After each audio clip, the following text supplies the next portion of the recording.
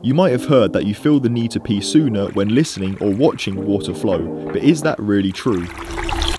Oh, there's got to be a toilet somewhere. Well, I'm running my own experiment to find out, and started by drinking a pint of water, and on one occasion watching my favourite show, and on the other occasion watching water flow, while timing how long it took before I needed to pee. Here's what I found. Watching TV was easy, and I kind of forgot about the experiment, until 3 hours and 17 minutes went by, and I needed to pee. However, it was very different when having to watch flowing water because of something called classical conditioning, and it's best seen in the famous Pavlov's dogs experiment, where repeatedly pairing a bell with presenting dogs their food eventually trains them to salivate at just the sound of a bell, even with no food present. Just like this, humans pair the thought of peeing with the sound of flowing or trickling water.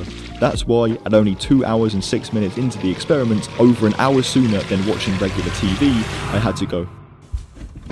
Oh no, it's locked. Oh yeah, the second bathroom.